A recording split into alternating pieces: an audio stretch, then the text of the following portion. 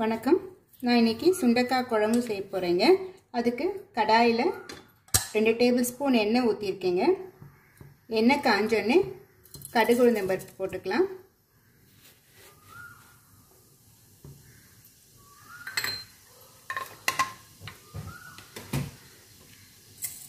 கொஞ்சமா வெந்தயம் சேர்த்துக்கலாம்.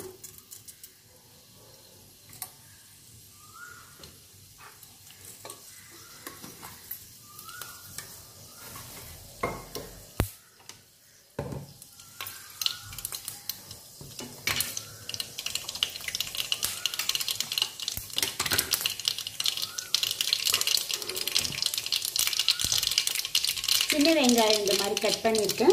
அதுவும் பூண்டும் சேர்த்துக்கலாம். பூண்டு கொஞ்சம் நிறையாவே சேர்த்துக்கோங்க.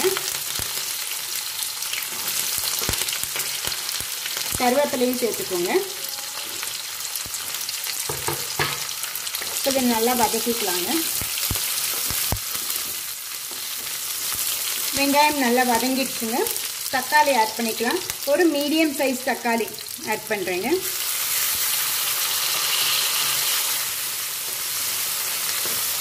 தக்காளி நல்லா வதங்கட்டுங்க. தக்காளி வதங்கிடுச்சுங்க. இப்போ இந்த சுண்டக்காய் எடுத்து வச்சுருக்கேன். நம்ம இந்த பூண்டெல்லாம் தட்டுவோம் இல்லைங்க, அதில் லைட்டாக தட்டி எடுத்து வச்சுருக்கேன். தண்ணியில் போட்டு வச்சுருக்கேன். அதை சேர்த்துக்கலாம்.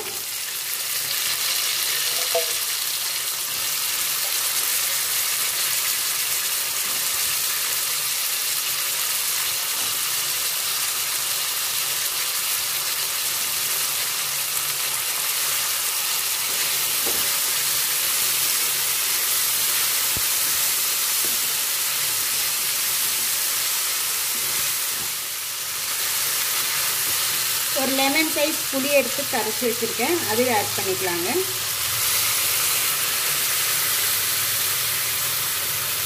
புளிப்பு எவ்வளோ வேணுமோ அந்த அளவுக்கு போட்டுக்கோங்க.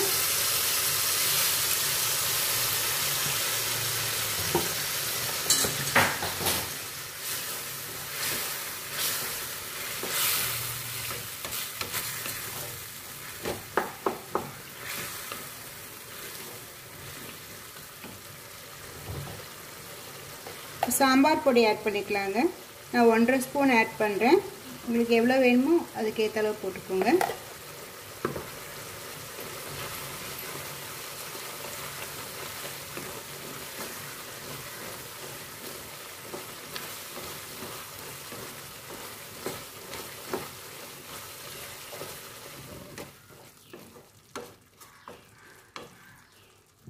இந்த குழம்புக்கு ஏற்ற அளவு உப்பு சேர்த்துக்கலாங்க.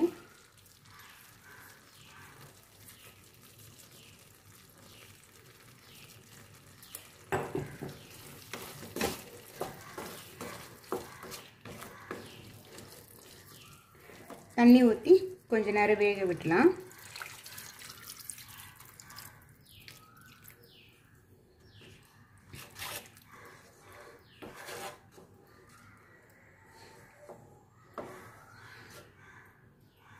கொஞ்ச நேரம் கொதிக்கட்டும்.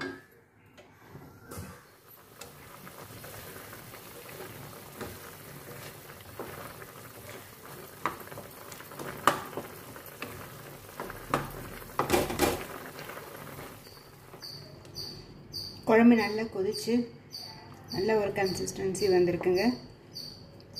காயெல்லாம் நல்லா வெந்துருச்சு. பூண்டும் வெந்துருச்சு. எண்ணெயும் பிரிஞ்சு வருது பாருங்க. இன்னும் கொஞ்ச நேரம் இருக்கட்டும். அதுக்கப்புறம் ஆஃப் பண்ணிடலாம்.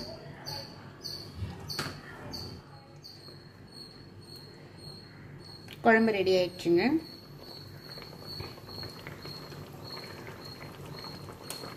ஆஃப் பண்ணிடலாம்.